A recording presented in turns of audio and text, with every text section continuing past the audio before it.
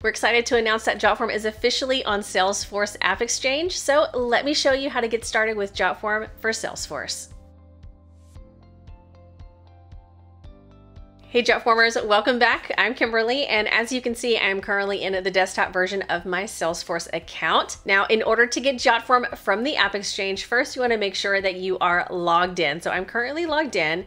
Now the first thing we want to do is go to the top left-hand corner. We see these 9 dots right here. This is going to be the app launcher. So if we click on this, all we need to do is do a quick search for Jotform. And right here, we see apps. So let's go ahead and choose Jotform. And on this screen, you're going to see 2 different options. You're going to see start for free or log into an existing account. So if you are utilizing Salesforce and you already have a Jotform account, you're gonna go ahead and log in with an existing account.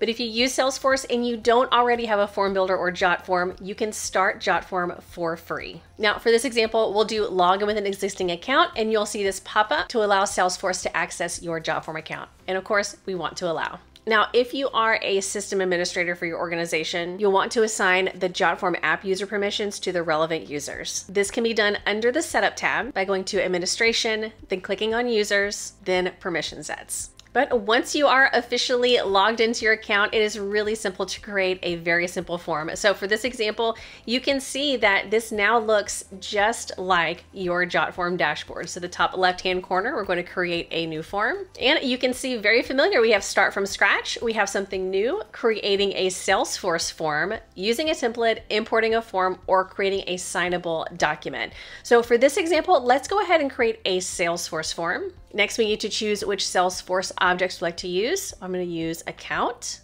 And now we get to choose which fields from the account object we would like to be as fields in our Jotform form.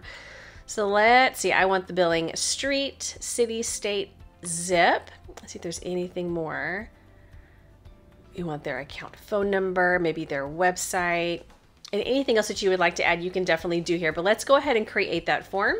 And here you can see we have that account name, the billing address, phone number, and website. Now we can even come into each one of these. We can choose the properties, and we can also make these required. And we can see right down here that this field is connected to an account object, and it tells us everything about this field. So let's go ahead and give this a test. I'm gonna go to the top right-hand corner. We're gonna choose preview form. Then I'm gonna do a quick fill form. Then we'll scroll down. Let's go ahead and submit. Perfect. Now, one great thing about this is let's go ahead and jump out of preview form.